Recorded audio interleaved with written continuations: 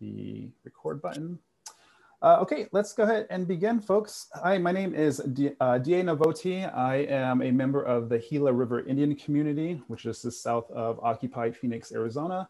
And I am a descendant of O'odham, Hopi, Zuni, and Yavapai tribes. So all Arizona tribes. I'm a desert boy through and through. And again, I just want to welcome all of you to We the Indigenous. And I also want to acknowledge that the land that I am broadcasting from, which is Duwamish territory, otherwise known as Seattle, Washington, and that I'm a guest on their land. And I also want to acknowledge the land in which you might be standing on. And if you are in the Portland or Oregon area, that you might be standing on the traditional homelands of the Multnomah, Cowlitz, Cathlamet, Clackamas, Chinook, Tualatin, Kalapuya, Molalla, excuse me, and many other tribes. So without them, we will not have access to this gathering and to this dialogue. So I ask that all of us take this opportunity to thank the original caretakers of whatever land that you are broadcasting or tuning in from, because those caretakers are still here among us. So with that said, I wanted to just briefly talk about what We the Indigenous is. It debuted last Indigenous Peoples Day with Hugo House, and I'm excited to continue this virtual reading series down the West Coast. So it is a reading series showcasing clearly the best of Indigenous literary talent, as you can see from our lineup this evening. And the mission is quite simple, and it's to elevate and continue to elevate the Indigenous literary renaissance that we are currently living through. And it's just a really exciting time to see Indigenousness in the literary arts. And so we want to amplify that as much as possible. And then I'm also really excited to introduce our hosts in a bit. But before that, I just have a quick few announcements. And the announcement really is kind of me feeling a little bit homesick. And it's about this little graphic at the bottom left-hand side of the slideshow. And that is on my res in Arizona, you have miles and miles of just empty desert. And then you'll see a billboard or like a bulletin board. And that's how our how our community members communicate. We just put up flyers. And so you'll be driving for miles and miles, and you'll just see on the side of the dirt road a bulletin board. And so this is my version of a bulletin board, and want to showcase and share with all of you some opportunities if you are an Indigenous writer. For instance, the Chuckanut Writers Conference is coming up, I believe, this summer, but they're having scholarships for Indigenous writers. So something you might want to check out. And then Clarion West, which is here in Duwamish territory or Seattle. They have 2 classes from Indigenous writers, and they're really neat if you're into science fiction or fantasy, spec fiction, those types of things. So I just wanted to broadcast those 2 events. But I did want to put a little note in there. The scholarships for both of these opportunities, I'm not sure if they're for just Washington writers only, or maybe they're open up for Oregon. It doesn't say in the language. I tried to email and couldn't get an answer in time, but I do want to let you know that if you have interest in that, go for it, or at least share that knowledge with your network and community. So great. With that said, let's move on. And I'm again really excited to introduce our host this evening, and that's going to be the legendary Sasha LaPointe. And so Sasha LaPointe is a Coast Salish author from the Upper Skagit and Nooksack Indian tribes, native to the Pacific Northwest. She draws inspiration from her coastal heritage and also from her life in the city. She writes with a focus on trauma and resilience, ranging topics from PTSD, sexual violence, and the work her great-grandmother did for the Coast Salish language revitalization, to loud basement punk shows and what it means to grow up mixed heritage. She received her MFA from the Institute of American Indian Arts with a focus on creative nonfiction and poetry. Her work has appeared in Hunger Mountain, Literary Hub, The Rumpus, and Indian Country Today, or Indian Country Today, I should say. Her memoir, Red Paint, is forthcoming by Counterpoint Press in 2022, y'all. Let's give a round of applause to our host, Sasha LaPointe.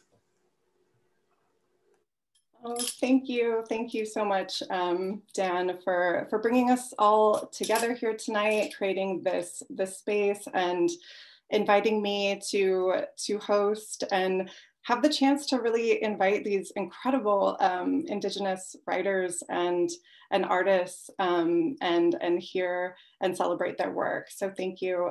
It's an honor, and thank you to everyone who is joining us and listening and being here. To all of you, Abut Butlachi Bid to Bushachud.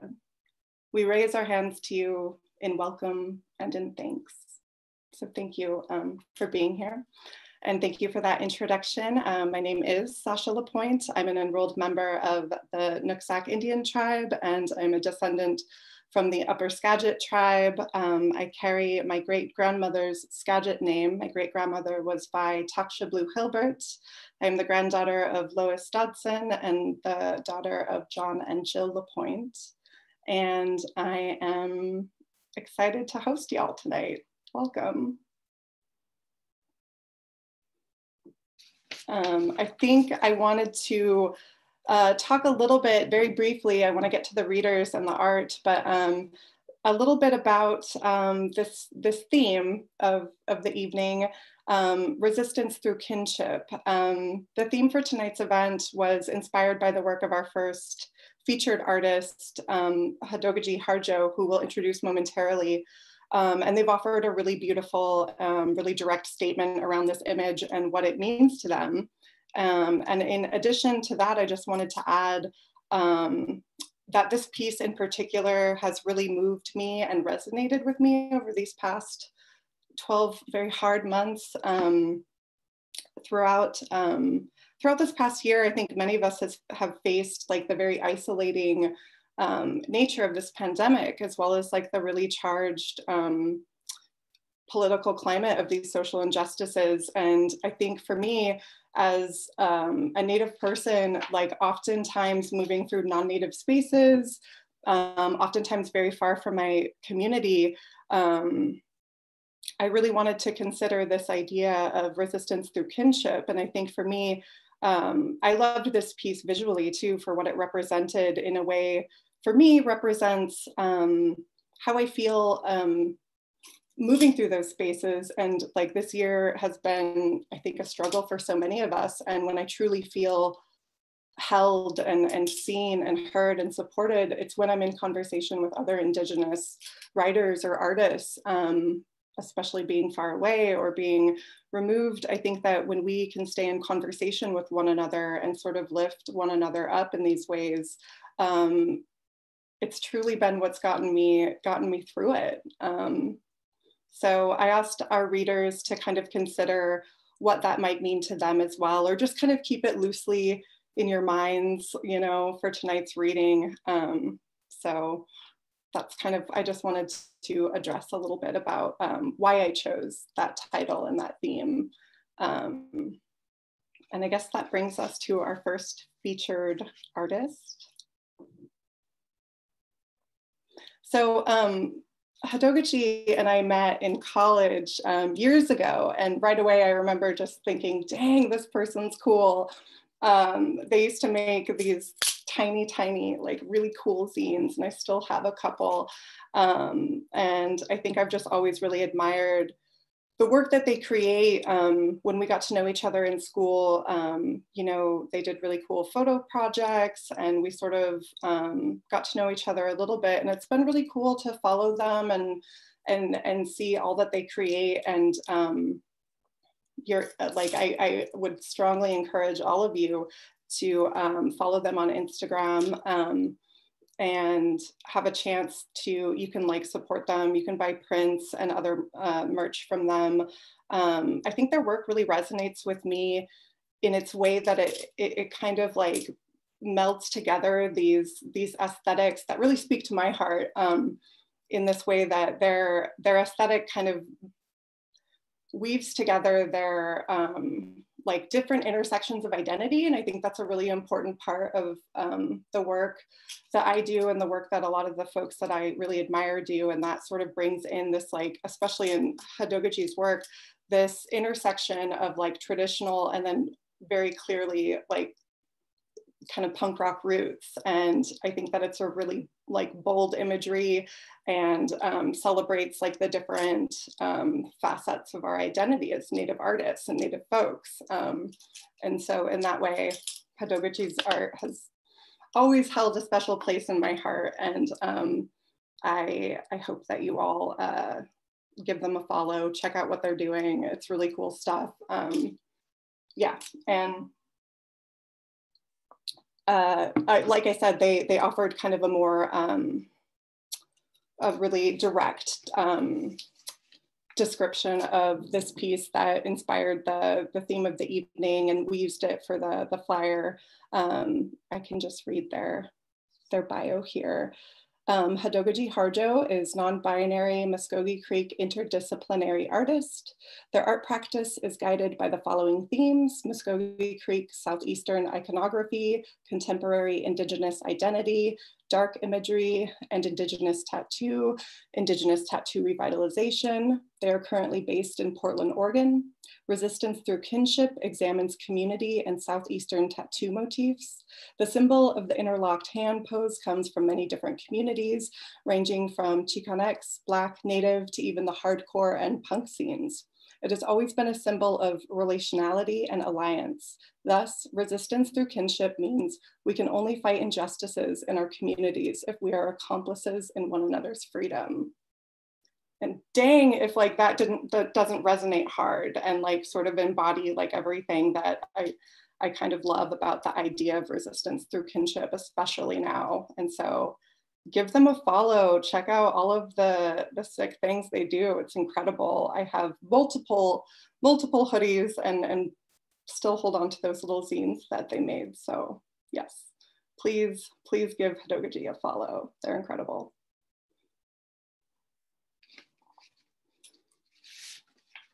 And I think that brings us to our next reader, or our first reader. So welcome, Blake Hausman. Thank you for going first. It's a pleasure. I'm honored to hear you read and share your work. Blake Hausman, Cherokee Nation, lives in Portland, Oregon, where he is a professor of English and Native American Studies at Portland Community College. Blake also teaches Native American Studies with Oregon State University's eCampus. He earned an MA from Western Washington University and a PhD in English from UC Berkeley. Blake's first novel, Writing the Trail of Tears, a surrealist revisitation of the Cherokee removal, was published in 2011. Blake has been working on two creative projects for several years: a collection of short stories, provisionally titled Occupation Hazard, that feature Native protagonists with tricky employment situations, and a new Indigenous futurist novel, provisionally titled Minister, which is set in the Portland area about 70 years in the future. I cannot wait to read that book. I want that. Oh my goodness, thank you. Yes, okay, can we please welcome Blake Hausman?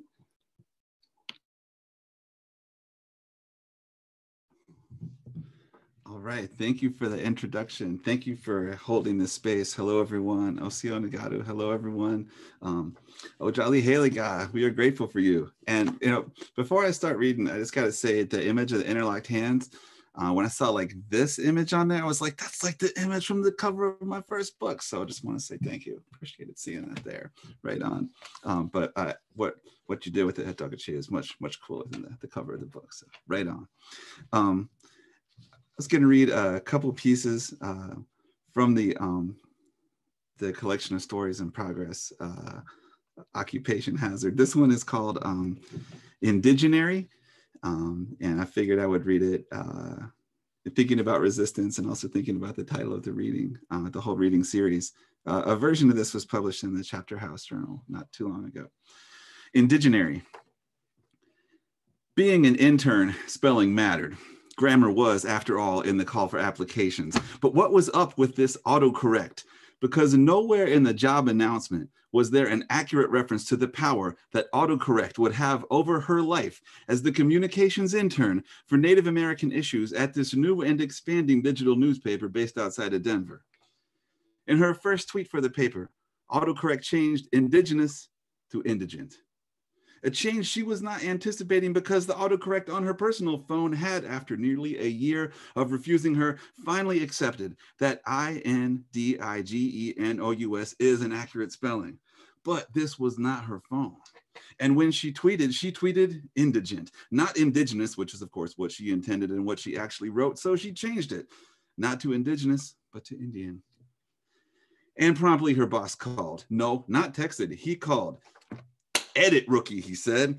Edit, edit, edit. Write it, read it, and read it again. And read it one more time before you post it. And for God's sake, you know how to alter something once it's up there, right? Or if not, then take it down, damn it. But don't just leave it up there as if you don't know.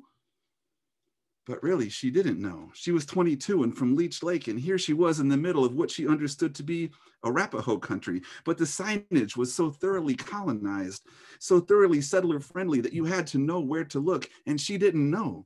She was too green. She was out of her element, and she could, well, say she was a little indignant about it. But the real question, she figured, is what is up with this company phone? And more importantly, whose autocorrect was this? Or rather, what former intern had broken this company phone in?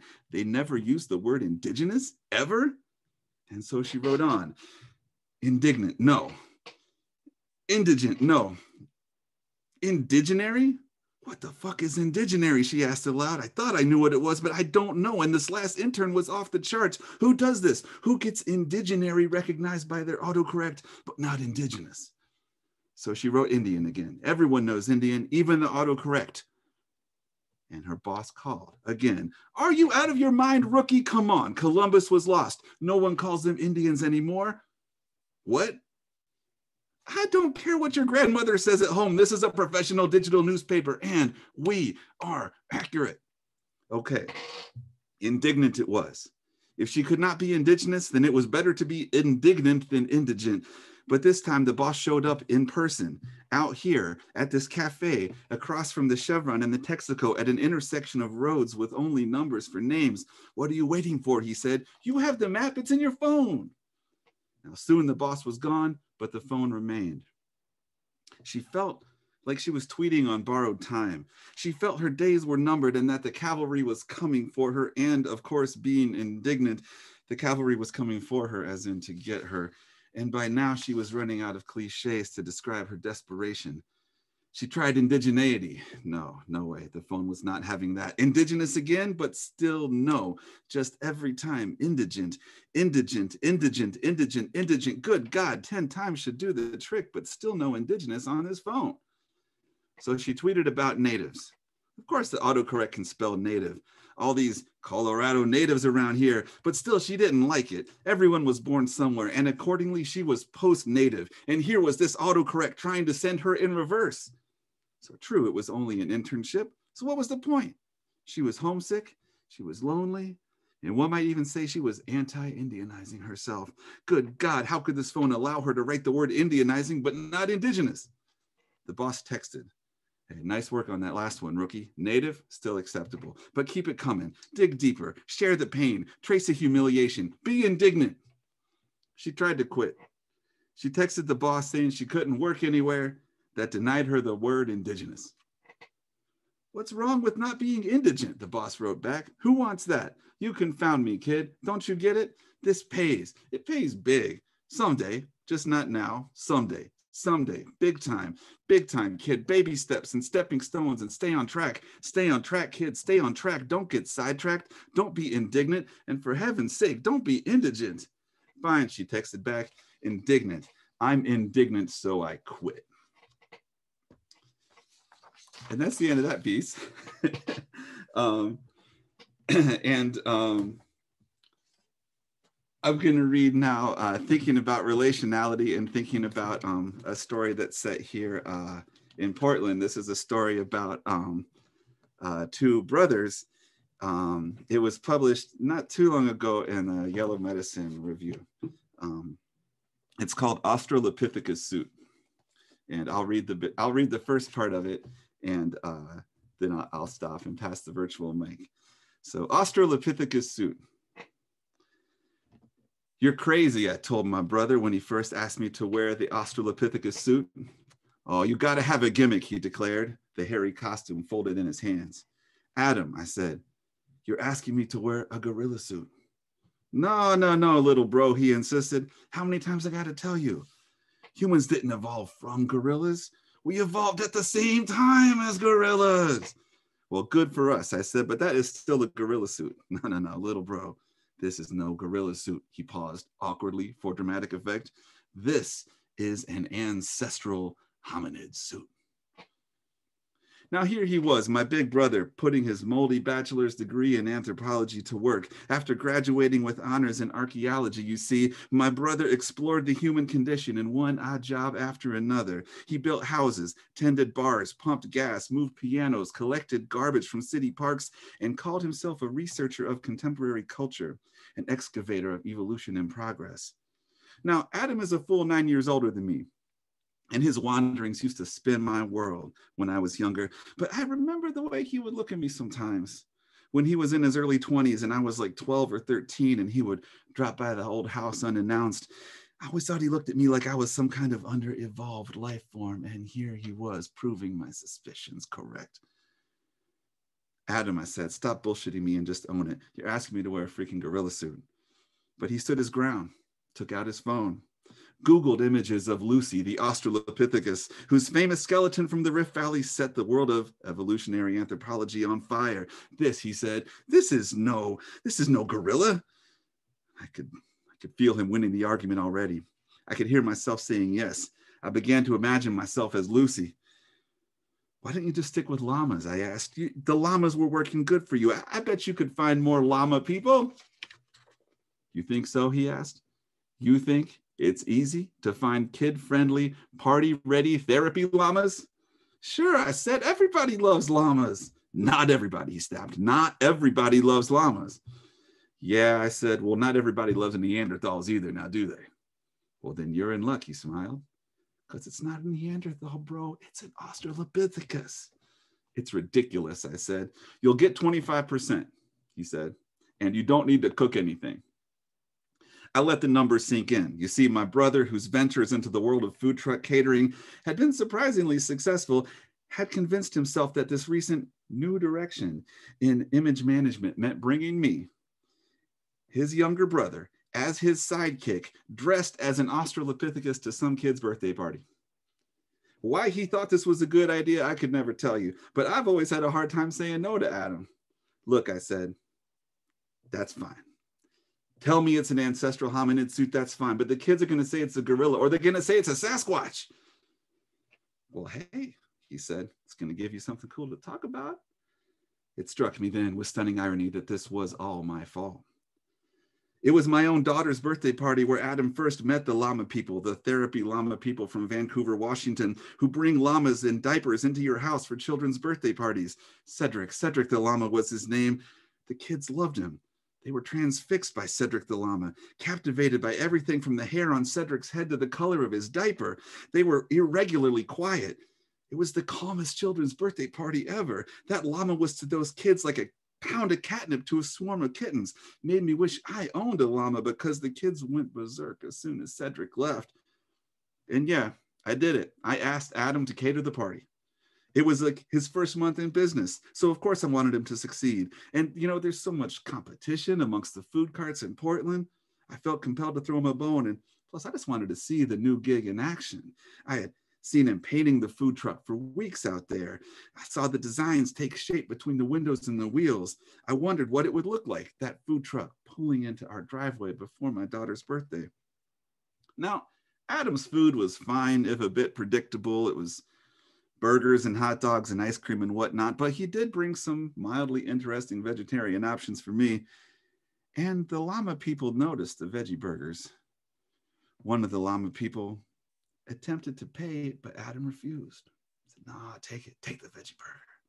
So she took it. And 10 minutes later, they were drafting a business plan. Burgers, balloons, and llamas together at last. Now, for a short spell, my brother and the llama lady were the thing in mobile birthday party catering in the Portland area. We're not just the party people, said Adam. On one rainy afternoon in January, we're the bring the party to you people. Now, of course, the llamas didn't last. My brother has a strong personality, hard for most people to get along with, and so did the llama people, which was strange since the llamas themselves were so mellow. But still, after 2 months of doing business together, they were done. My brother's sense of purpose, though, as a bring the party to you kind of person, had been permanently affected. Those llamas were the gateway animal. Post llamas, Adam came to parties with rabbits, then ferrets, other small mammals, but those animals were difficult to control, and unlike Cedric the llama, they didn't calm the kids at all.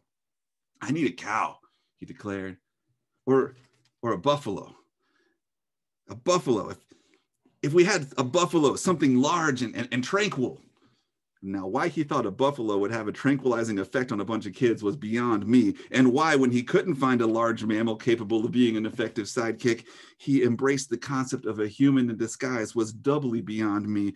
But yet, I suppose I shouldn't be surprised that he asked me to do it, because I've always been the little brother, always been the one who followed, always been the one who treads in Adam's wake. What about the dishes, I asked. I'm not doing your dishes, right? Fine, said Adam, 25%, and you don't have to wash any dishes. Now, I didn't really believe him, but that didn't stop me from wanting to believe him. So I said, yes. That's my bro, said Adam. And the silence that promptly followed would have been awkward if we weren't brothers. We sipped some iced tea, a slight breeze filtered through the trees. And after a wordless minute, I asked about the kid in question. She's turning 7, said Adam, and her name's Hermione. Seriously, these people actually named their daughter Hermione. I imagined websites selling wizard robes and wooden wands as Adam took the final swig of his iced tea. He stood, checked his pockets, and prepared to leave. I thought maybe I should push his buttons right now. Maybe I should tell him, Adam, instead of an ancestral hominid, just have me do it. Go for it. Have me put on the feathered headdress. Have me lather my face with war paint. I could speak in some Peter Pan style savage grunts and threaten the little kids that I'd cook them up, cook them up, cook them up if they misbehaved. Because as children of an indigenous mother, the mascot tradition in this country hits close to home. He would feel it. I thought about it, but before those words could drip from my tongue, Adam stood up, patted me on the back, dropped the Australopithecus costume into my lap, and left. I read the tags. The costume was made in Honduras. Dry clean only. Who the hell decided there was a market for ancestral hominid costumes? But then again, who would have guessed there was a market for mobile children's birthday party catering either? And that's the end of that section of that story. And I should stop there and cede the time back to everybody else. But thank you so much for listening. I appreciate it, and appreciate all you folks for being here. All right. Thank you so much, Blake. Oh my gosh, I'm constantly in awe of fiction writers. Y'all blow me away. Like an entire story based off a autocorrect tweet. Like, yes, thank you. You guys are incredible. Fiction writing, it blows my mind. Thank you so much for sharing. So our next featured artist is very near and dear to my heart, Tanya Larson. I kind of feel like a walking Tanya Larson ad most days. I'm repping her work as we speak.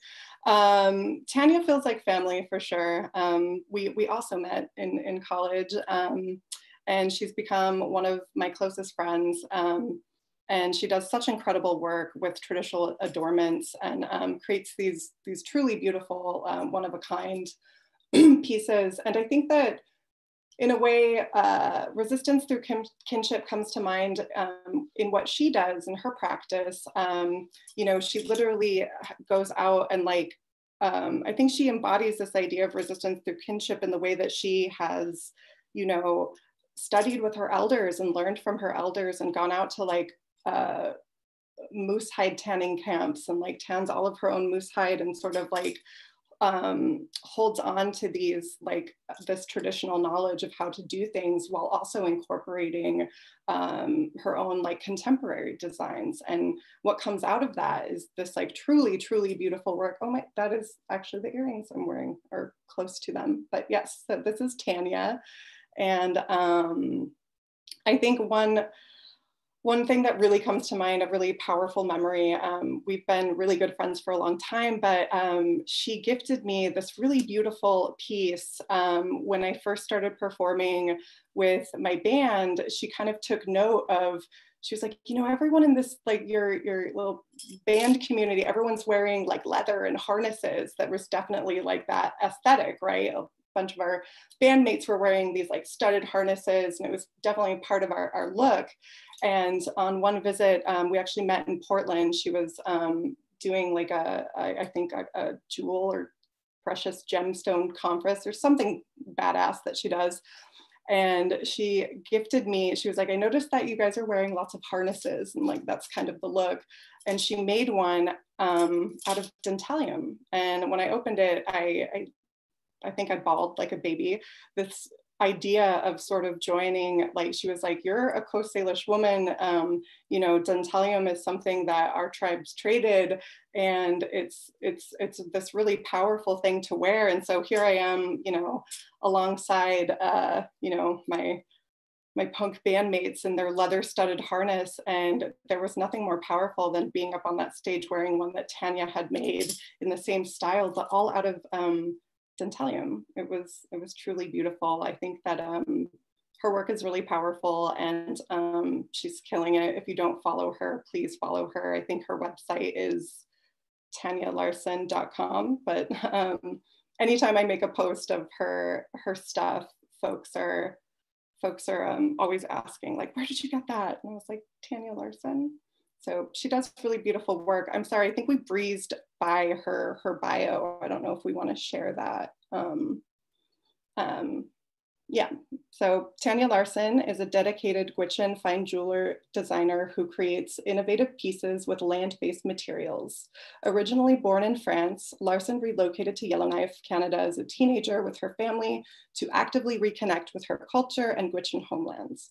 She was able to ground herself during those formative years with a deep understanding of how vital culture is to the sustainment of the land and vice versa, working to reclaim and revisit designs of her people's memories while shaping history for our future generations. So that is Tanya Larson, folks. Check her out. Get some adornments. Okay. So our next reader, Trevino, we met in our MFA program, and dang, the voice on this guy, you guys. Not only is he an incredible poet and writer and speaker, he's also a freaking singer-songwriter. He's like a triple threat. Trevino, thank you so much for being here with us tonight. So Trevino's bio, Trevino L brings plenty's work has appeared in Yellow Medicine Review, Red Ink Magazine, World Literature Today, Plume, Prairie Schooner, North American Review, Waxwing Poetry, New Poets of Native Nations. He received his MFA in poetry from the Institute of American Indian Arts. He has 2 poetry collections, Wakpá, Wanáǧi, Ghost River, and Real Indian Junk Jewelry. So please welcome Trevino, and thank you so much for being here.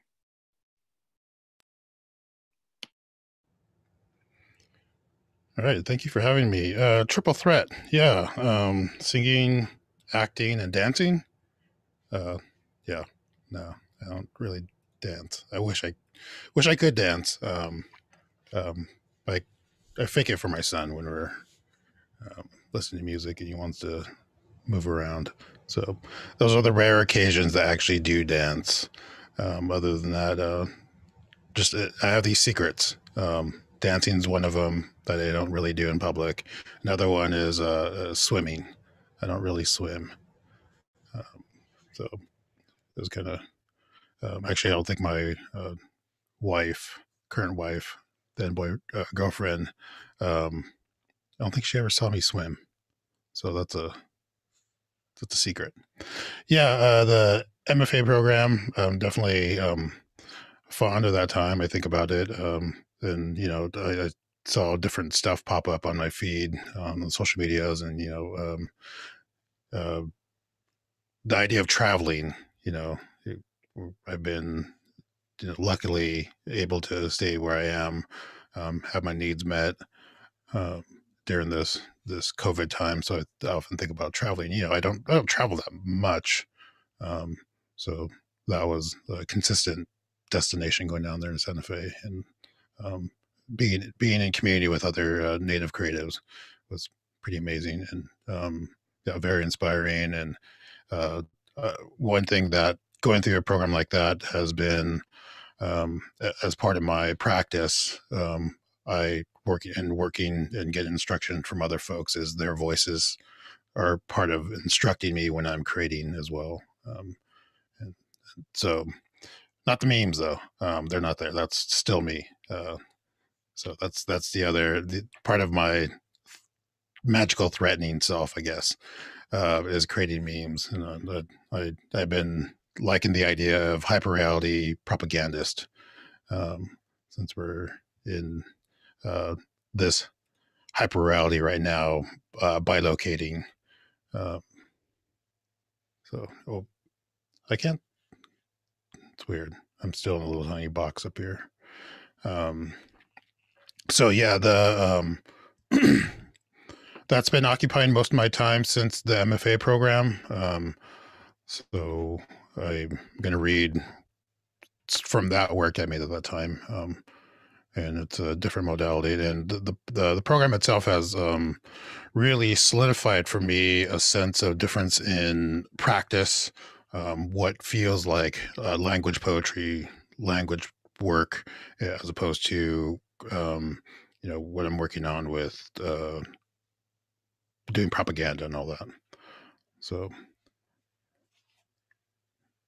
first poem, Yard. I sip music, cheeked a melody.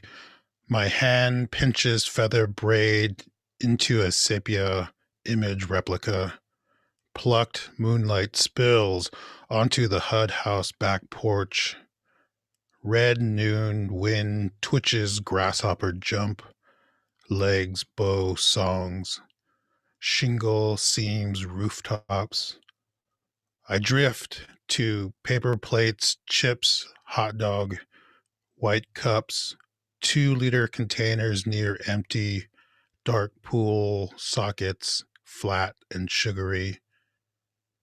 An aluminum framed woven lawn chair, dentures in clear cup on fold out table, seated on dried mud cake surface.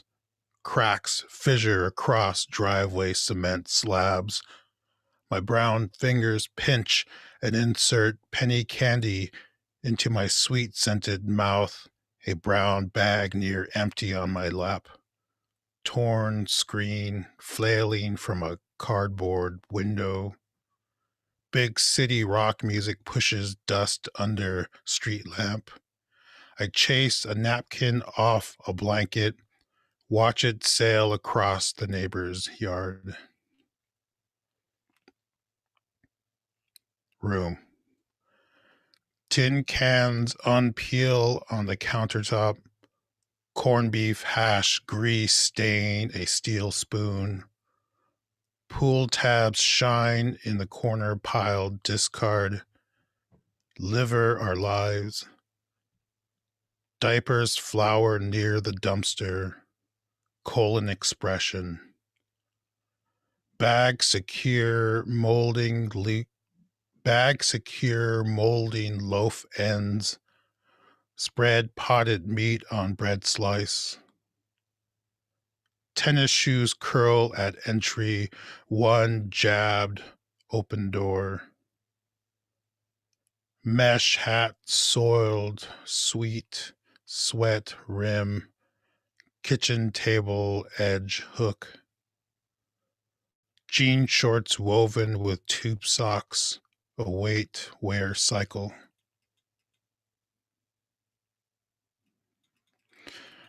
Some of this work, I've been going through childhood photographs. So it's a process of looking at the images and eliciting narratives from those images. So in this process, through this time period and continuing now, has been a resurfacing of 80s music. So I use Pandora. I know folks are, have their Spotify's or whatnot. I'm still on the Pandora because I like the algorithm on the Pandora, and it does its needs that I want it to do. So within that, listening to 80s music, pop music, I get glimpses or sensations of certain areas of my memory of different places. So a lot of this to me is like bringing back memories from back home in South Dakota. So that's it. To me, these poems feel much different than Portland, even though I'm writing in Portland. So in the revision process, like when I had a rooftop image, I had moss on the roof. And, I had to go back to my revision and say like, all right, well, in South Dakota, I don't see moss growing on the roof. That's very Northwest. And so I had to in the revision process, go through and remove that and make sure like some of the imagery that's happening is appropriate to what it is I'm trying to do. So, and it's always a negotiation in creating the voice. Am I going to be a narrator talking about that time period, or am I looking at and working with the language of that age of a person? So I'm still grappling with that, synthesizing that approach to creating the voice. So another poem, Through the Field. Sunflowers yellow the field, slow dusk skyline bleed. My mother's small body struggles to kick over the truck ignition. She prostrates against bench seat, pressing down the clutch. Stalled in the road's shoulder, gas gone, we wait for refill. Clear pop bottles pinwheel out the window. Gray smoke puff from rusted muffler. Cloud thrust in rear view. Splintered side mirror. Green bales burst from the hill. She punches the cracked dashboard. Fuel truck roars alive. Mono stereo creases the wind. My hand slices horizon gleam. Highway stapled to the prairie. So these images, the prairie, the idea of, I see the fields of sunflowers at dusk during the magic hour, and those are pretty ingrained in my head. And it's a thing when I go back home too. So it's like a refreshing of those images. Specifically in the summertime, I guess this is where a lot of this is coming from, because it snows there. They actually have 4 seasons. So the wintertime, I'm not back there. And that's probably the reason I'm in the Northwest is, my aversion to snow. So I'll do one quick one here.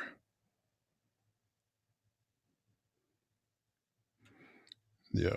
So, burnt plastic min. A plastic Boba Fett in my mouth. I chew hands to a deformed reach. The mauled racetrack threads through my belt loops. I lean into seat, push pedals, dirt sprays eyes. I grip the big wheel handles, the tassels whip at the air. Sidewalk to street ride, fly onto the black asphalt, no safety caution. Pop out action figure from pocket, position toy on hardened mound. Lighter ignites meltdown. So I think about that, like, having a childhood. I have a child who's 4 years old right now. Thinking back on my child, the unsupervised child, just like go outside, take off. That's blows my mind right now. I don't think I'll be able to do that to my son at age 5 or 6 or whatever, that time period where I'm looking at this stuff. Pretty amazing. But yeah, thank you everyone for having me here. I'm excited to hear all the words and look at the art. Yeah. Thank you so much, Trevino. Wow, I'm super fascinated with this, this idea of looking at the old photographs and then creating poems from them. And this is a conversation for another time. Perhaps we can chat on the many different social media platforms or in whatever way, but text and image has been something that's always fascinated me as a writer. And I think that's probably why I gravitate so much to like visual arts, because this idea of like trying to embody like just an image, even from your own memory, and how you were kind of speaking to like the revisionist memory, like especially it resonated with me talking about, you know, you've added moss on the roof and you're like, wait, that's a very northwest thing. And like thinking about those kinds of imagery, like those kinds of images. Like I spend a lot of time in Southern California now because my partner's down here, and I'll do the same thing. I'll be writing and all of a sudden I'm like, it's not raining. What are you talking about? Like, no, you know, just like, wait. And I often find myself writing about home and like, so, but yeah, I love this idea of a series of poems based off of photographs and all of the things that those photographs can kind of bring in texture wise, like the music, the songs of the 80s, like, I'm excited to read that series. Let's talk. Okay, so thank you so much for that, Trevino. Are we moving on to our next featured artist, or do we have the, I know that there was a presentation. Yeah, so I'll just chime in right here really quick. And I have a special guest here tonight, and I'm really excited to have this person briefly chat about the Naya Family Center. So clearly we are going through some trying times, and the best way through that is through together. And there's nothing more Indigenous than community. And I always have a soft spot for those that are on the front lines and supporting communities in need. And so while our event tonight is free, I wanted to invite a representative, Tamara Henderson, to talk about the Naya Family Center. And if you are able to maybe donate $5, I'll share that link in the chat box, or $10, or maybe follow them on social media so we can share our support and solidarity with workers on the front lines and supporting communities that we actually come from. So Tamara, are you there by chance? I am here. Hi, thank you so much for having me and for supporting Naya. So I thought I would keep it pretty casual based on what I understood this event was and the fact that it's not about us. It's about all of these amazing artists, and I was really enjoying listening to everyone. Trevino actually used to work with Naya, so I was sort of laughing when you told me that I would be right after Trevino. I was like, oh, great, he could probably do the spiel. So I'm excited to tell you a little bit about our organization. So as stated, my name is Tamara, and I'm a member of the Laguna Pueblo tribe, which is not a tribe that's from this area, but actually from New Mexico. So sort of relating to people saying that they're, you know, picking up pieces of back home in their day-to-day work now, wherever you are. So I'll just talk a little bit about what our services are, and if folks have questions, you're welcome to ask questions, but I'll be fairly brief. And so with that, so Naya's been around for over 40 years, and we actually strive to serve folks that are prenatal all the way to elder services. And so we kind of have the whole gamut of services. We're definitely a culturally specific organization where the majority of our staff identify as Native. And I would say of those staff, the majority of them identify as multiracial, which really matches the makeup of the urban Native community, of course, here in Portland, which we do have a pretty large urban Native community. It depends on who you ask what the actual numbers are, right? We're sort of waiting for the new census to come out to gain those numbers. So I'll just say a little bit. So I'm the Director of Youth and Education Services. I've been at Naya for about 10 years and have been in this role for going on my 5th year now. And so I'll obviously be able to talk a little bit better about our services. But as I said, we offer, you know, prenatal to elder, and part of what we do on the prenatal side is we have like a culturally specific WIC clinic that our community health work team has worked very, very closely with the county to really kind of insist, you know, and advocate for our community to have culturally specific services, meaning don't ask Native women to go down to the downtown, you know, cold, sterile office and use the WIC services. They're more likely to use it if it's in a culturally specific, comfortable agency. And so our WIC clinic actually has been moved into what's called our Tucson Play Group. So it's in a room that's like very much so looks more like it's a daycare center than it looks like a sterile medical office, right? And so we've actually seen an increase in the number of Native women that are using, or the county has seen an increase because of our clinic, being hosted a few times a week. And so NAYA does a lot of innovative programs like that. I would definitely say, and I know our executive director would say, we have certainly leaned into the pandemic. So, obviously a lot of people had to kind of reduce their services, and we really expanded our services. We had the same number of staff initially to do all of the same work and more work. And of course, a couple funders were really, really supportive and flexible, and others, maybe just didn't catch up as quickly. But we got a lot of new money. So we were able to get, for example, a lot of CARES funding to support our community with the rent crisis that everyone is experiencing. Sure, there's a moratorium, but a lot of what we're doing is just kind of helping folks meet their basic needs and really focus on culture and building community. While we have to be physically distant, we're trying to, really provide opportunities to be socially distant, but safe, right? And so I really want to actually talk about some of the things we've been doing during the crisis that have been so helpful to our community. One of which I'm very proud of, our lead community health worker, whose name is Jenny, has been doing a stay-at-home cooking show, which of course there's lots of cooking shows out there, right?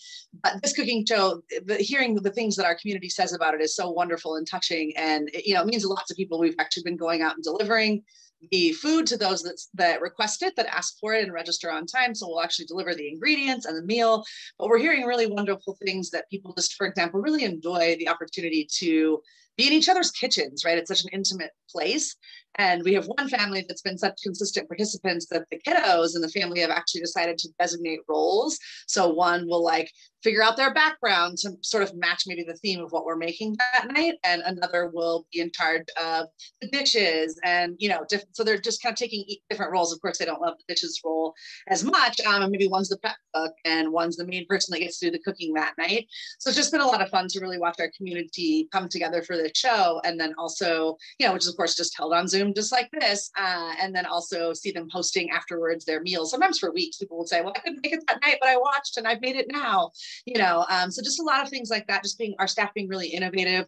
Our college and career team, which is a component of our services, didn't miss a beat. The very first day that NAYA was closed to the public, they were already hosting all of their programming virtually and online. We're actually hosting a spring break camp in a few weeks here.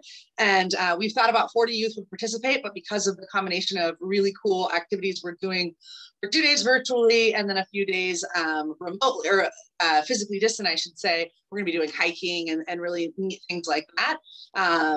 Traditional Indigenous games, all sorts of stuff. So youth are even going to get the chance for room makeovers. So a few youth will get a chance to get their room made over and they'll actually get the supplies. Other youth will maybe choose, the Indigenous games group. We're partnering with the Blazer. So just all sorts of great partnerships. And you can see in our mission, part of our mission is to be in partnership with the community. And so those community relationships are really great. I will say at the beginning of the pandemic, you could tell who wasn't as busy as we were because everybody wanted to partner with us, of course. And that was great. But at the same time, we really want to vet and make sure that above all else, that our youth can really have their cultural identity needs increased through our services, because that helps them be more successful academically and in all ways of life.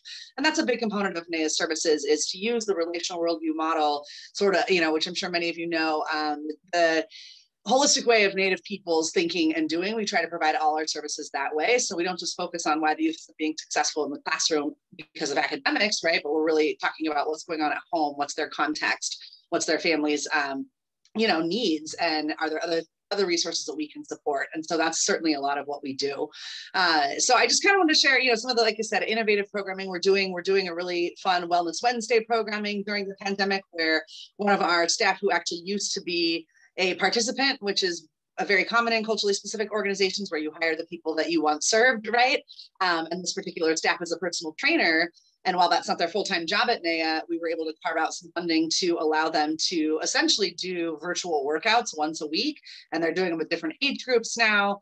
We're offering what we lovingly call family recess. So family units, so households are able to come to NAYA because we do have a fair amount of property, just to get physical workout. One kid had not been able to play basketball because of the living situation that they're in.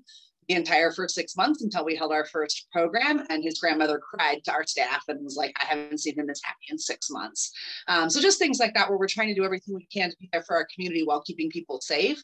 And I mentioned briefly, our community health work program has been serving folks that actually have unfortunately gotten the virus and need to quarantine. So we're able to deliver food to their homes, both through Instacart and through staff deliveries, of course, at a safe distance, a lot of things like that. And all of our staff are really going out and providing these services to our families. And in some cases doing like socially distant archery and walks, just to keep the social aspect up for our youth and families. So that's a little bit about us. I'll mention also Diné does have an on-site high school, and as you probably have noticed, called our Many Nations Academy, excuse me. You've probably also noticed, if you're at all in the Portland area, that we have a number of Native specific housing projects that are really taking off. We're about to open our third in about a year. And so just a lot of innovative programming at NAYA that's taking place at this time. But I can say everybody's very, very much looking forward to the opportunity to come back together and do things in person again. But we've really kind of, like I said, leaned into the crisis and figured out some ways to do programming as best we can remotely to still keep that community aspect for our participants. So with that, if there's any questions, I'm happy to answer them, but I'm also happy to get right back to your event. Awesome. Well, thank you so much. I think no one has any questions, but I did post the donation link if you are able to. Again, $5, $3, $20, what have you, or follow them on social media and support them. And I just want to commend you and the work that you're doing in your organization, as it is important, and we continue to move forward during these trying times with our heads held up high. So thanks so much. Appreciate your time. Thank you. With that said, thanks y'all. And let's go ahead and transition it back to Sasha. Okay, yeah, I think our next artist spotlight is an incredible and dear friend of mine, Sarah Biscara-Dilley. So before we get into the video, just her quick bio. Sarah Biscara-Dilley is an artist and educator residing at Huchan, Oakland, in the unceded homeland of the Chochenyo-speaking people, unratified Treaty E region. Her written, visual, and material practice is grounded in collaboration across experiences, communities, and place, connecting extractive industries, absent treaties, and enclosure to emphasize movement, embody protocol, continuity, and self-determination. While her foundation is shaped by body, land, and the words in and around us, she is currently a PhD candidate in Native American Studies at University of California, Davis. Sarah Biscara-Dilley and I met, it was actually my very first day of school, and we were both super nervous. She had actually just come from the Northwest as well. I think she was in Portland and I was coming from Seattle, but I'll just never forget her, like, just all nervous, first day of school style. And she just, I hear this like click clack of like high heels. She was wearing like these amazing like high-waisted like red lame pants and a leather jacket, and she was like, what's up, it's the first day of school, and like immediately just like fell in friend loved with her, and have seen her just work in so many mediums like over the years. I've seen her do stuff with weaving, with like printmaking stuff, installation work, and really strong like performance piece work, and she's just a force. And so I want to share this clip. I think it's excerpted from a larger piece, but yeah, we can just share it.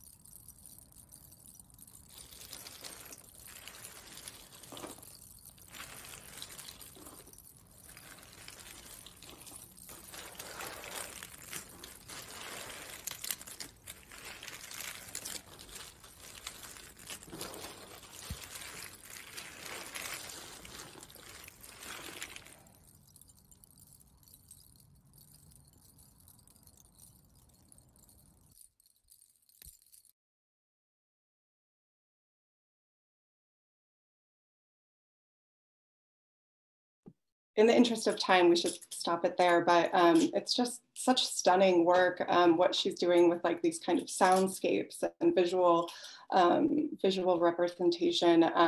It's just really stunning. And I think, I mean, she is a friend, but also just such a force, you know, she's like such a strong working artist and also pursuing her PhD.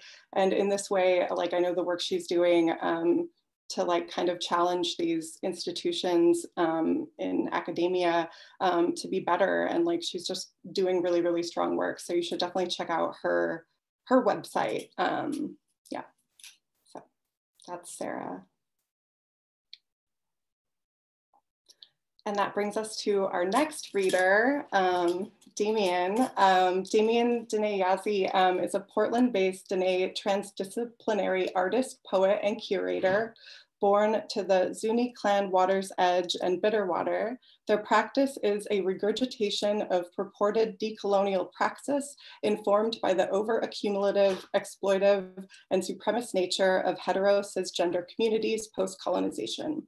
They are survivor of attempted European genocide, forced assimilation, manipulation, sexual and gender violence, capitalist sabotage, and hyper-marginalization in a colonized country that refuses to center its politics and philosophies around the indigenous peoples whose land they occupy and refuses to rightfully give back.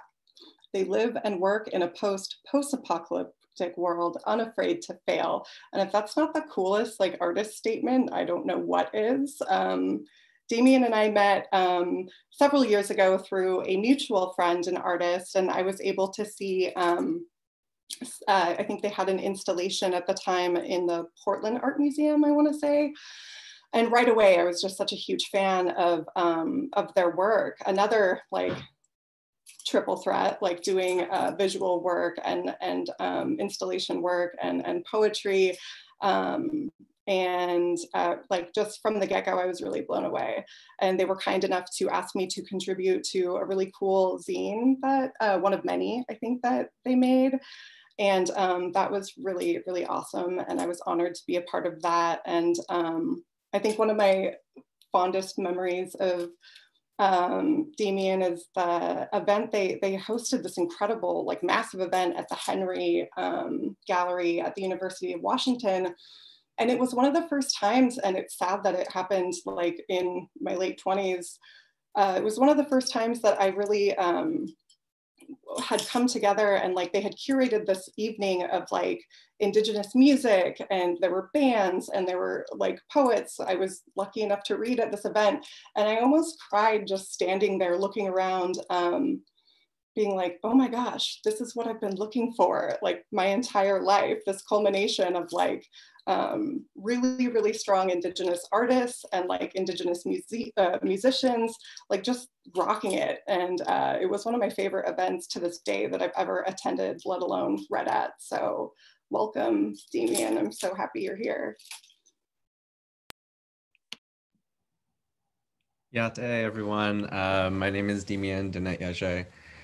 Thank you, Sasha, and everyone who organized the event.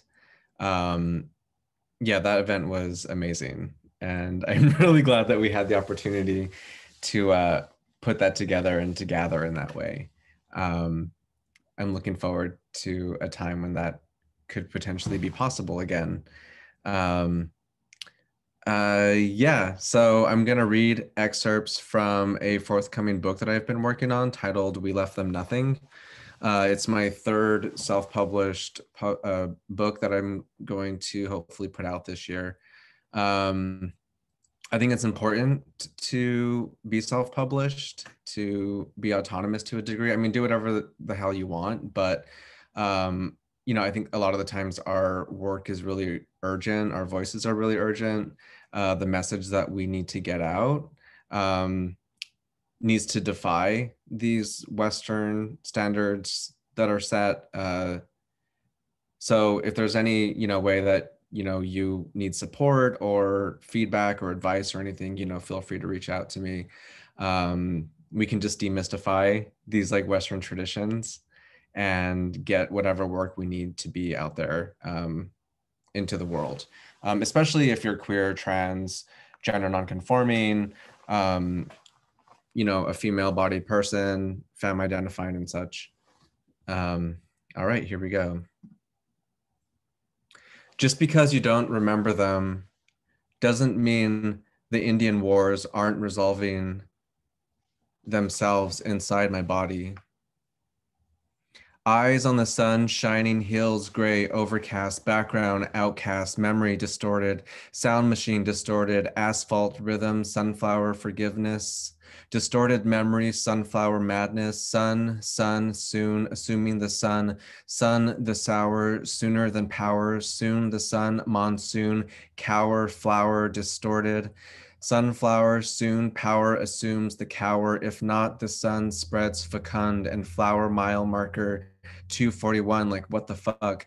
Eyes on the memory, now an ancestor, now an oral tradition, now a victory against hetero supremacy. Eyes on the road, eyes on the memory, where the sun rises, not where it sets. Instead of the flatness of outer space, instead of the suffocating city like a prison, land held hostage, land held back.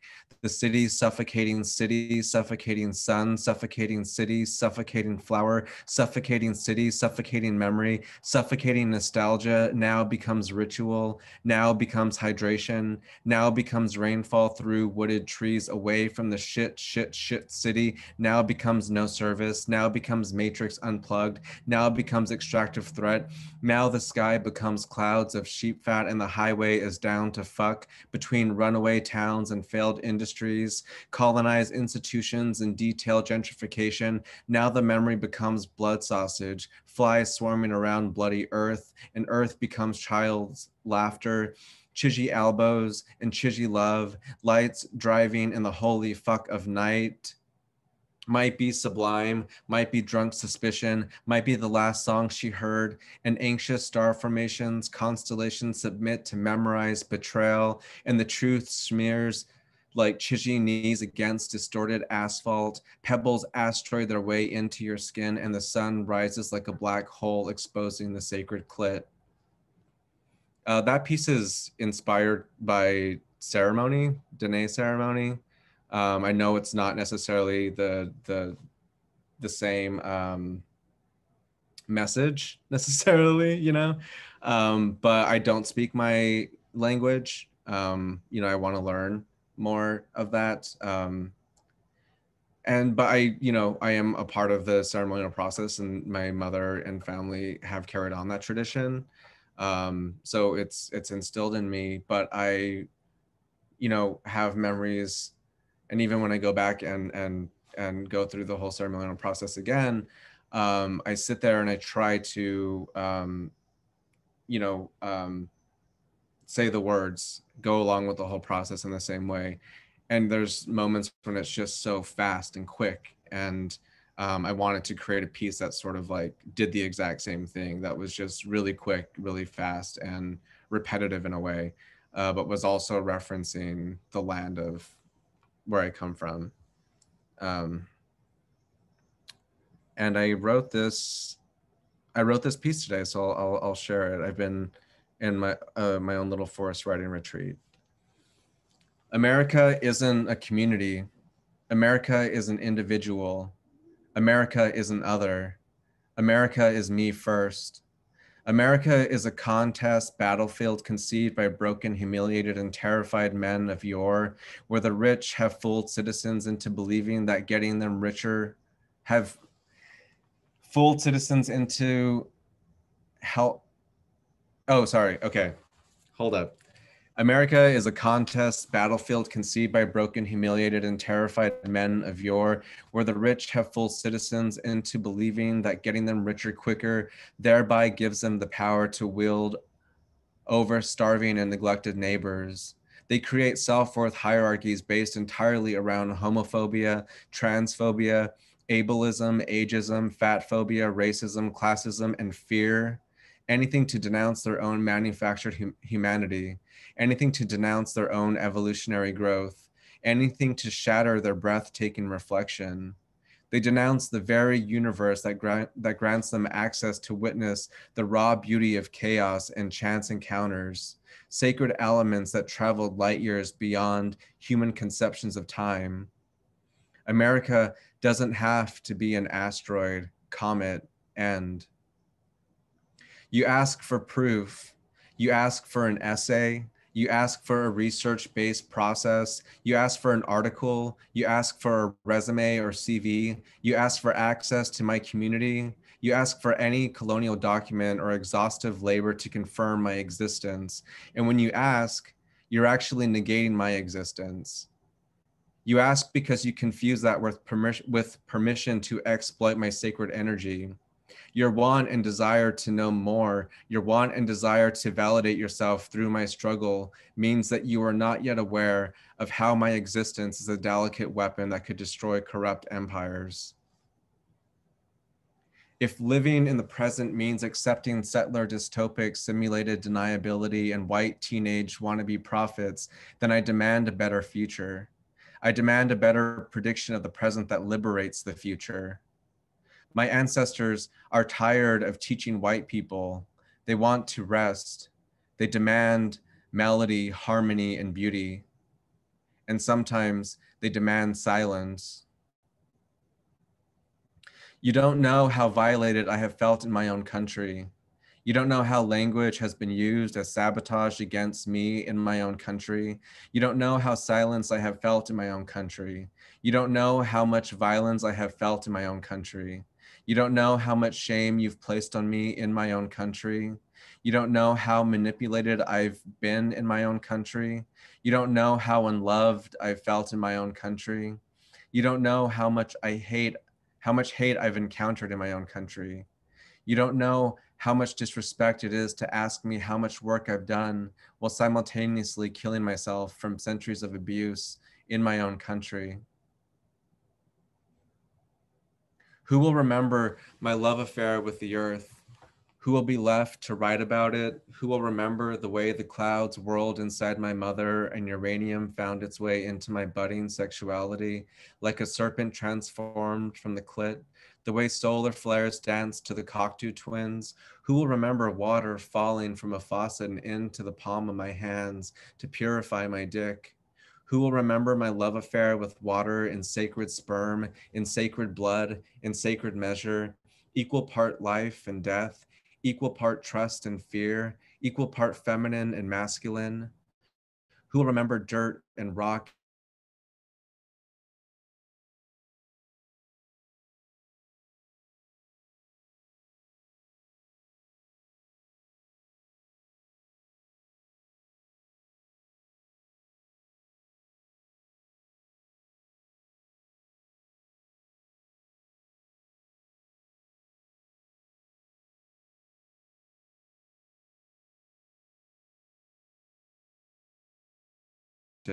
What's a res fag to do when my own self-love leaves me too exhausted to give gay men an ounce of my being, and I wonder if the sex ever fulfilled me? Did it ever make me more powerful or patient? Did it ever provide me calcium or antioxidants or solidarity? Because it never removed the blackheads or the black holes, sucking and penetrating, leaving nothing behind. Say a prayer for the future.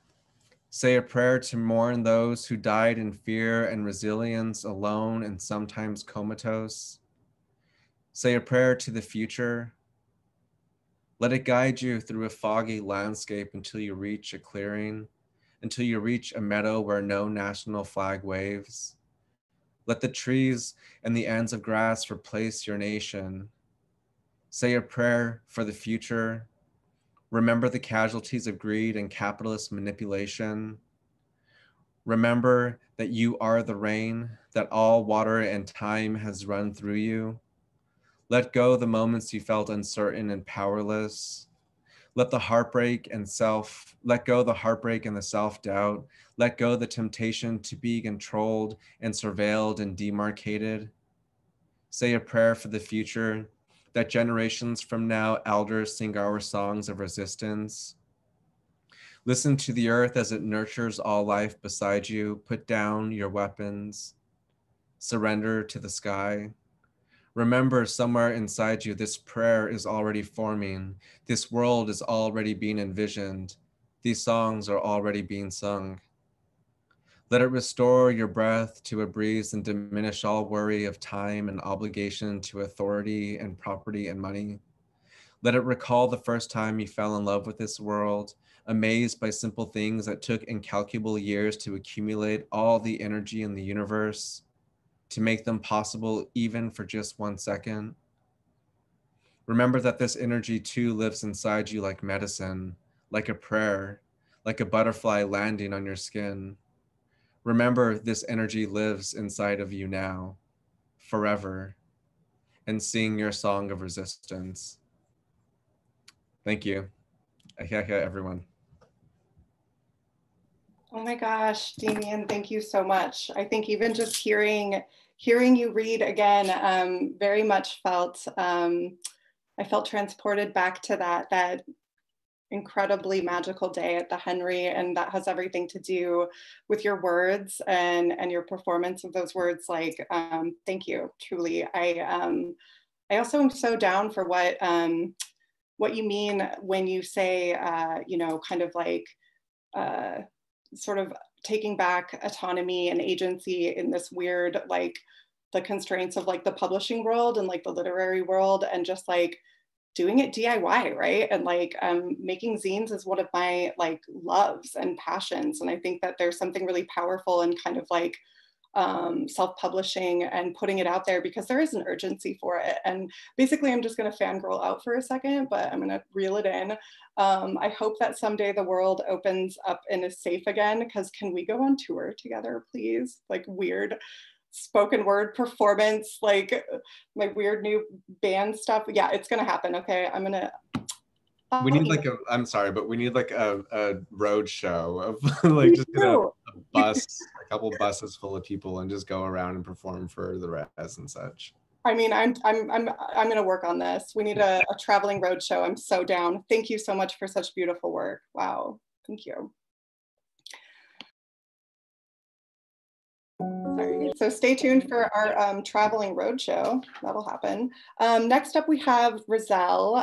Rizal Benali's work as a featured artist. Rizal is amazing. I won't get sidetracked, and I'll remember to read the thingy here. So Oglala Lakota Diné film director and screenwriter Rizal Benali holds a BFA from the Institute of American Indian Arts and is currently a third-year MFA candidate of film production at New York University's Tisch School of the Arts, primarily focusing on fiction narratives. Benali integrates her lived experiences as an Indigenous woman into much of her work, giving her characters unique agency and allowing a nuanced complexity to breathe in her cinema. As a documentarian, she believes the camera and her role to be vessels of access, only capturing what the subject wants to give. So with that being said, we can share Rizal's shorts.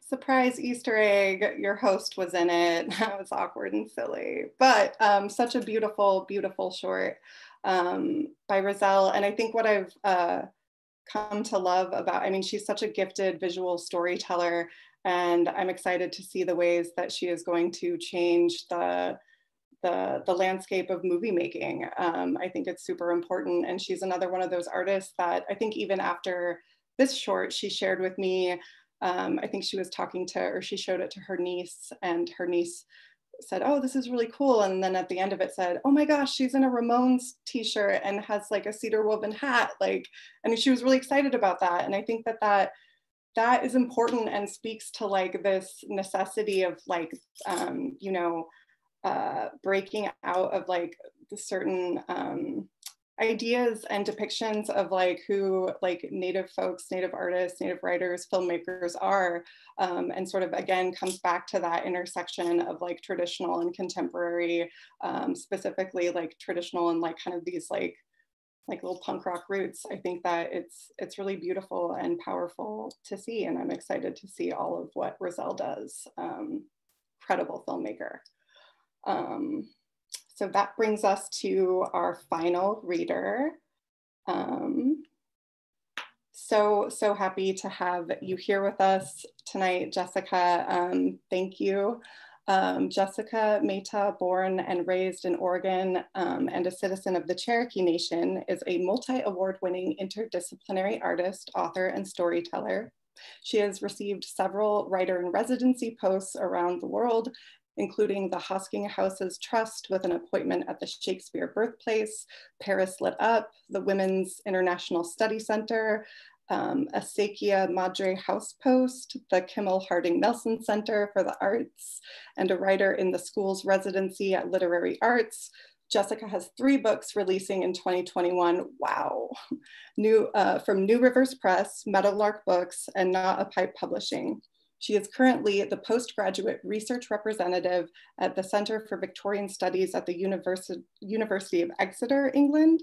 She is the first Native American to serve in this role at the largest institutional Victorian research center in Great Britain.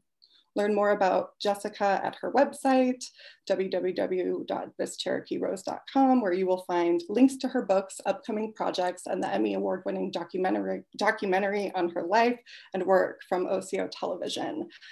That is all very impressive, and I'm very fascinated to hear more about the Victorian studies. Like, wow. Yes, okay, welcome, Jessica. Hi, OCO, Dagora Jessica. Thank you for having me. Just kind of a little side note, I wasn't aware of Roselle's work, but we were just matched to adopt 2 girl sisters from the Oglala Lakota Nation who are going to go meet next week. So we will definitely be connecting them to Roselle and her work. We're obviously an intertribal family, but doing our best to connect them when they get here. I'm going to do something a little bit different because increasingly my poetry is more visual, and I've been adding footnotes, which is probably based on my Victorian research. So I'm going to do a screen share. Oh, I need permission to do so though, if that's okay. Dan, can we provide this somehow? Yes. Yeah, you should be able to now. Thank you. Thank you. So you can read along or not. A lot of these poems I actually haven't read aloud before, but they are releasing from the Not a Pipe book, and this is the title of the book as well. When we talk of stolen sisters, we talk of bodies gone to ghost or given back for goodness, as if we are sweets snatched from superettes discovered post-wash in sticky pockets. When we think on stolen girls, we imagine pluckings from roadsides, wild flowers wafting honey sick, passed round, stuffed in vases to wilt before given back to ground. When we hear of stolen daughters, we listen with colonized minds, settle into armchair arguments, share, shake heads, repeat. When we read of stolen women, we say, but it's not me, my cousin, my child, my life, not really until it is. When they speak of taking us, It's not an outing, a going, a coming back around again. Stolen implies ownership, so who then owns these sisters?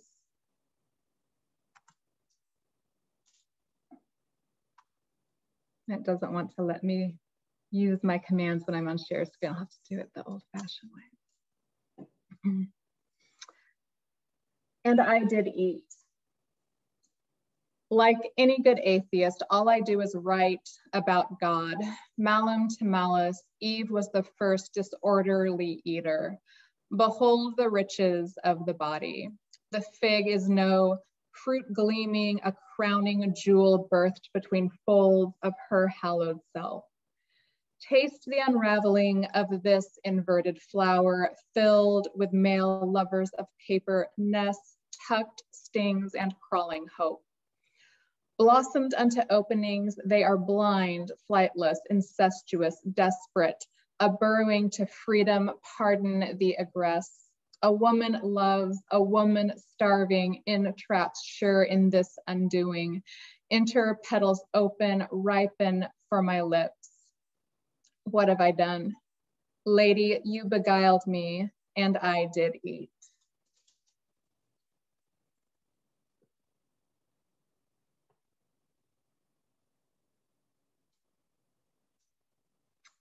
The seeds for distinction.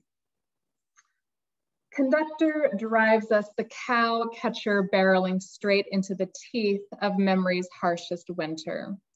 Derailed and steamrolled, Agitzi's tears trail to track, past the seeds sewn into skirt to crack like a spoon against Colonel's creme brulee. Add salt to taste. Fold into the earth, let rise a rout of roses, ivory corollas birthed from all the gold they couldn't take.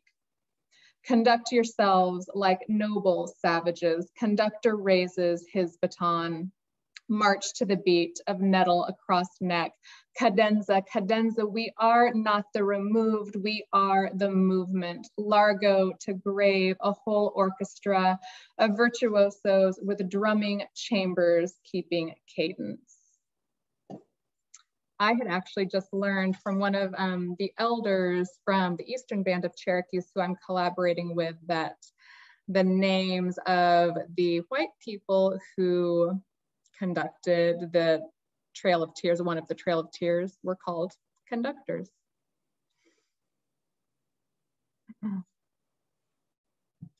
All the ways.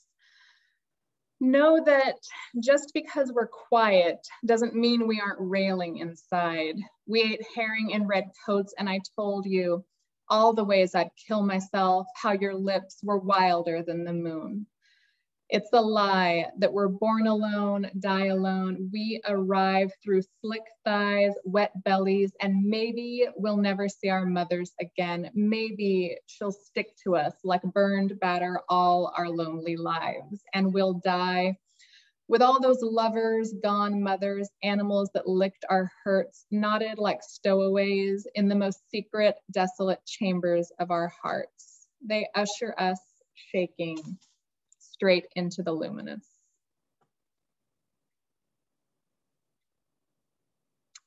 I know you can see the asterisks. I can't say that word ever. Asterisks here is basically kind of a redaction, and I never know how to verbalize it, so I do a visual thing.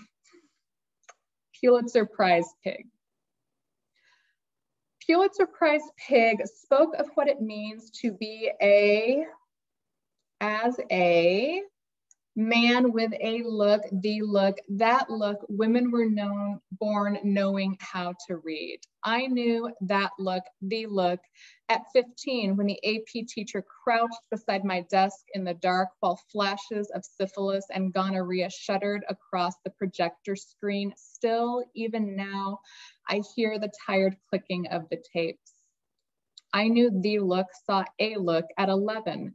When grown men whistled at my unfolding hips and high school boys rolled Corollas along middle school parking lots with eyes that spider scurried pressed breasts, and I knew I saw that look, his look, at 4. In the bathtub, I learned shame. I shot my father. In the eye with a plastic alligator squirt gun and never bathed with open doors again. Pulitzer Prize pig sidled up close, nosed for nipple drinkers and sniffed out my slop. Trough walls are low but sticky, slick beside sties, and boars are happy with scraps.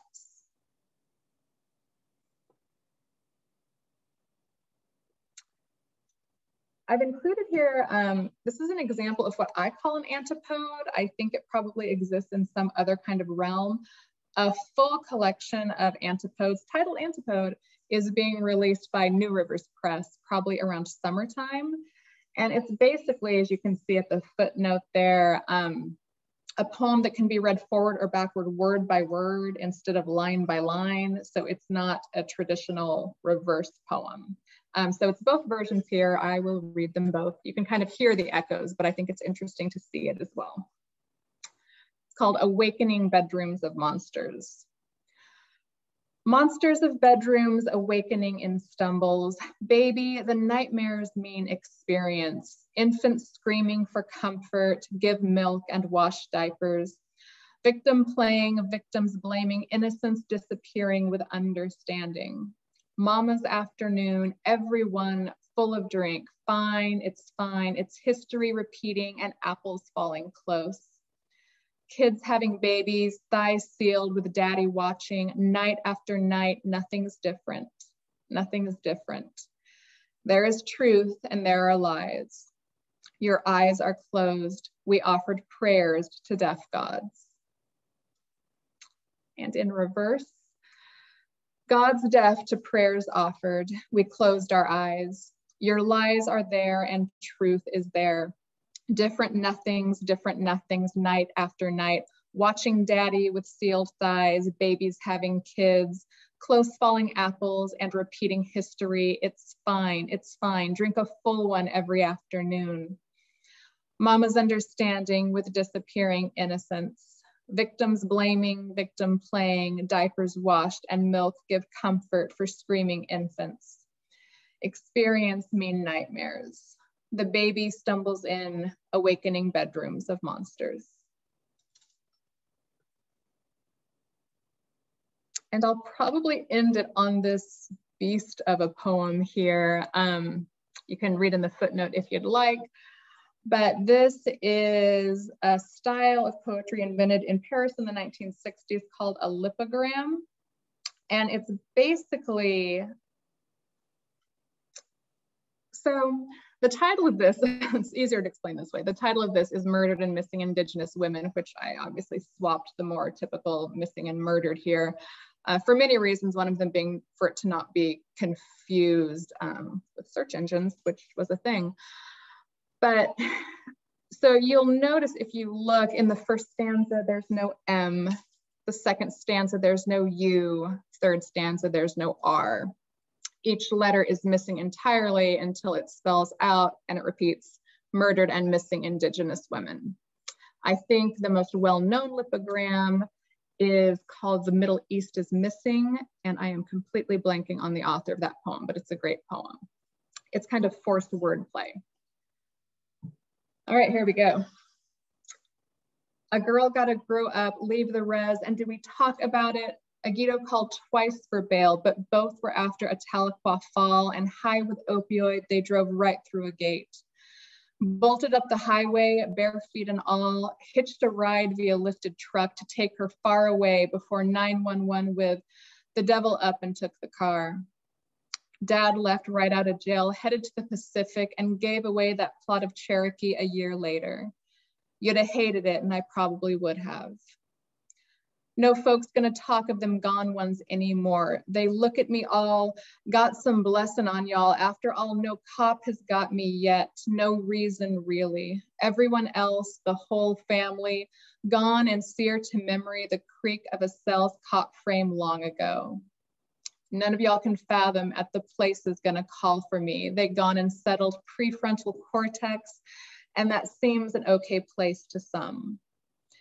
At 15, we three-bunked all day for an aged Ouija game. We'd all be dead by 23, and we laughed and made a bet for the chance. An ATV 8 and at 18, and then a fancy cable hung by Althea came next.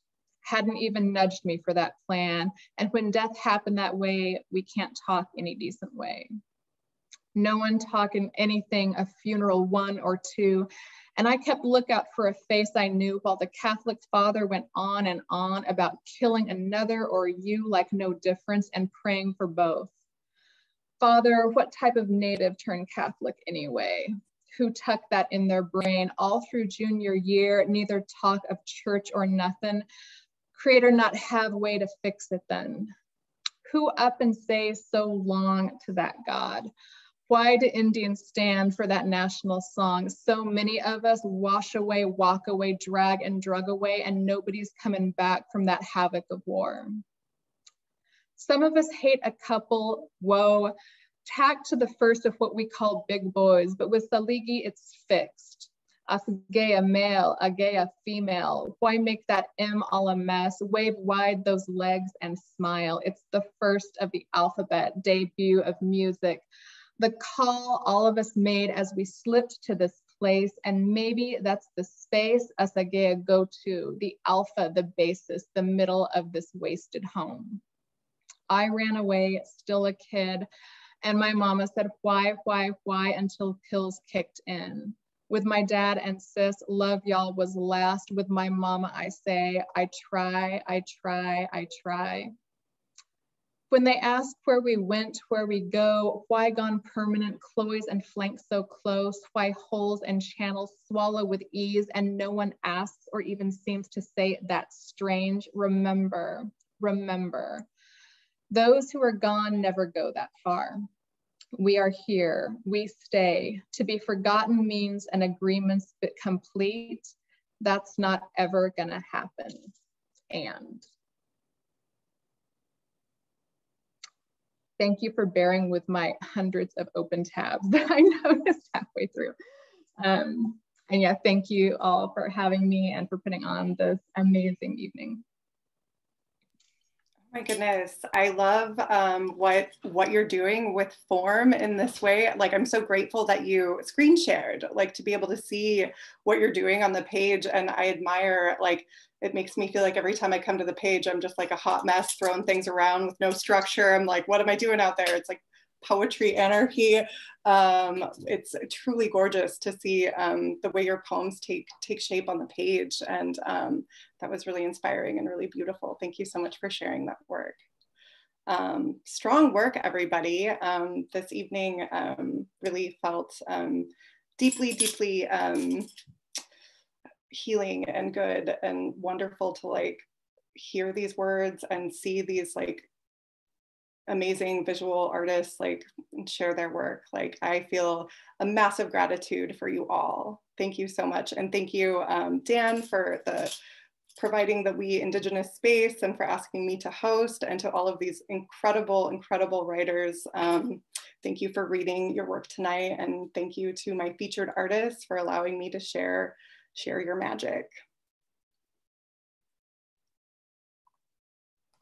And then, yeah, as we are wrapping up, I wanted to have y'all say the dates. We have a partnership with Get Lit Festival. So we have an amazing lineup, myself not included, but wanted to highlight and share that with all of you. So with all that said, y'all, keep doing your thing, hang in there, and continue building that community, because that's what's going to carry us moving forward. So with that said, thanks for coming out. Many blessings. Take care of yourselves.